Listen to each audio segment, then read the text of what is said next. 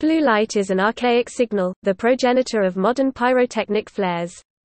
Blue light consists of a loose, chemical composition burned in an open, handheld hemispherical wooden cup, and so is more akin to the flashpan signals of the Admiral Nelson era than the modern, encased signal flares, often launched by mortar or rifle and suspended by parachute. Widely used during the 18th and 19th centuries for signaling by the world's military forces, and for general illumination in the civilian sector, blue light was remarkable for its use of poisonous arsenic compounds realga and orpiment, which contributed to its replacement by safer flares in the early 20th century.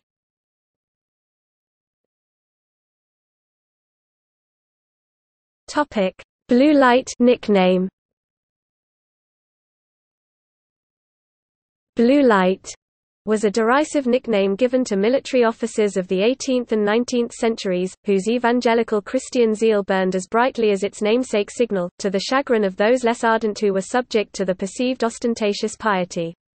Confederate General Stonewall Jackson carried the nickname, "Old Blue Lights," during the American Civil War because of his overt religiosity.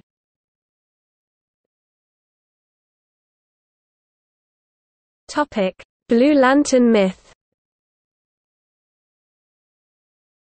Blue light was famously mentioned in accounts of the H.L. Hunley, the Confederate submarine which became the first to sink an enemy vessel, the USS Housatonic, on February 17, 1864, during the Civil War. Such blue light has been repeatedly misidentified by authors and researchers of the Hunley story as a blue lantern, since they failed to realize the 1864 meaning of blue light, as it was known to eyewitnesses who testified to its use during the battle between the Hunley and Housatonic. Pyrotechnic blue light was commonly used by the vessels of the Federal South Atlantic Blockading Squadron off of Charleston, South Carolina, and would have been a familiar sight to both Union and Confederate soldiers and sailors. Recipes for blue light appear in early chemistry texts and often included antimony or copper compounds meant to add a blue color, but by the time of the American Civil War, standard military texts listed recipes for blue light which lacked any such coloring agent. While the generic moniker, blue light, was retained, the pyrotechnic signal was meant to burn with a vivid, white light. Modern authors have been confused by the generic name of blue light, and have imagined incorrectly that the signal which was seen during the Hunley, Housatonic encounter was blue. The oil lantern which archaeologists at the Warren Lash Conservation Center recovered from the Hunley submarine has a clear, not a blue, glass lens, further evidence which discounts the modern blue lantern myth of the Hunley. Blue light as made in 1864 has been reproduced according to the two recipes listed in period texts and has been tested with success over the same distances involved in the Hunley engagement.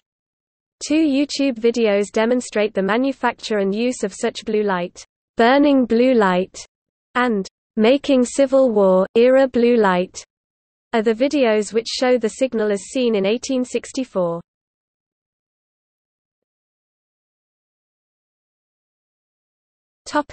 Decline. Blue light has been obsolete for signaling since early in the 20th century, but pyrotechnic lighting is still popular for celebratory fireworks displays, and its synonyms, Bengal light or Bengal fire, can still be found in modern pyrotechnic manuals. Such displays were also popular in 19th-century civilian life. 200 blue lights were used in the first illumination of Niagara Falls during the 1860 North American visit of the Prince of Wales.